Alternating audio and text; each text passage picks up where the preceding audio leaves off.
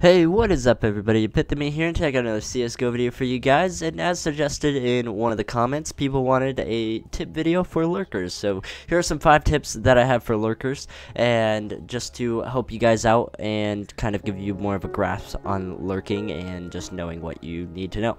So the first tip that I have is know the pace of the game. So depending on your lurking style and depending on how fast the game is going, you always want to know the pace of the game. You want to know how fast the other team's rotating. You want to get an idea of how fast your team is taking sites and causing the rotates, or how fast the other team is going to rotate, or even how slow they're going to rotate. And you really want to play off of that, because you can say the game's moving a little bit slower than what you think. So say your team gets like a pick on A or something and no one on B has rotated yet, and then you go and try and catch the rotators when they haven't even rotated and you're dead.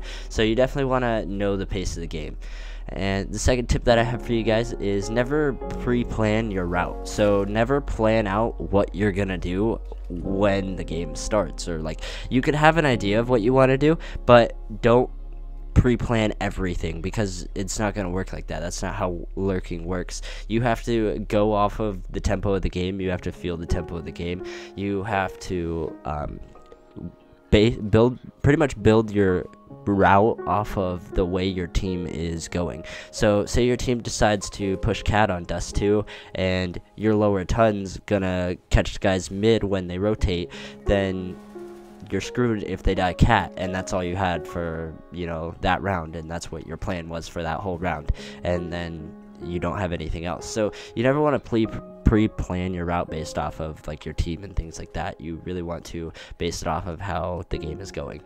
The next tip that I have for you guys is always change positioning and timing. So say if your team's going A, they take A, you know, you're trying to catch the rotators from B. So say one round you push out tons and onto B site and then shoot them in the back as they're rotating mid.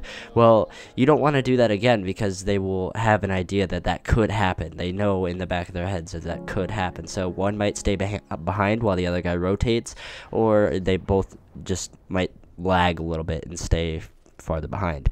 And then, so what you want to do from there is, rather than doing that, the next round you want to go mid and catch them mid double doors when they're going through CT or trying to go cat.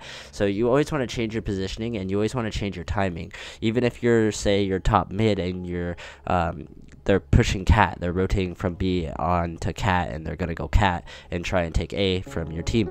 Well, you can sit there and you can wait. As long as you call it out, you can wait for them, and then you can slowly push behind them and then kill them while they're distracted by your team, or you can kill them as they're pushing up cat. So you definitely want to change your timing of what you want to do and when. Then next tip that I have for you guys is know the style you want to play. There's 2 types of styles when it comes to lurking.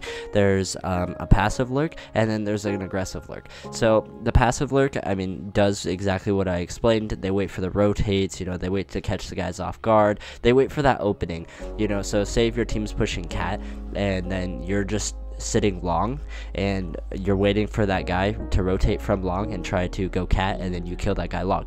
That's passive lurking. You're just waiting for the rotates to happen and you're waiting for them to run into you. Now when it comes to aggressive lurking, that's when your team might be trying to take A site on dust 2 and then you're on B, but you're not waiting for the rotates. You're actually peeking, you're actually trying to get the picks, and you're playing aggressive. You're keeping them on the site rather than letting them rotate. Or you can be trying to find that opening and get that opening pick for that site and take that site, and your team can rotate from A to B. So there's definitely 2 types of ways, and you want to really figure out which one works well with your team. You can have one that works really well with your team and one that works really bad with your team. So you definitely need to know your own team's play style, as well as, you know, the other teams and the tempo of the game and everything. Now the last tip that I have for you guys, just like any other role, you always want to practice, and you're watching demos and things like that, you know, practicing with your team, you know, watching demos at the other team if you can, or even just watching pro players play your position. I mean, there's so many like POV videos and stuff like that that you can find on YouTube of someone playing, a pro player playing your role, and you can go ahead and watch that and improve on your role by doing so. So just practice, watch demos, watch pro players play, and that's really the 5 tips that I have for you guys. I hope you guys enjoyed this video. I hope it helped you guys out a little bit. I know I can't really talk and I probably sound pretty stuffy. That's because I'm still sick, still getting over being sick, and yeah. But I hope you guys enjoyed the video. My name is Epithemy, and I'll catch you guys next time.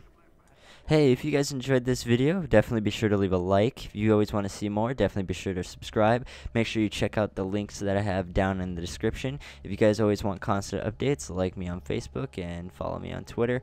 I hope you guys enjoyed the video. My name is Epithemy, and I'll catch you guys next time.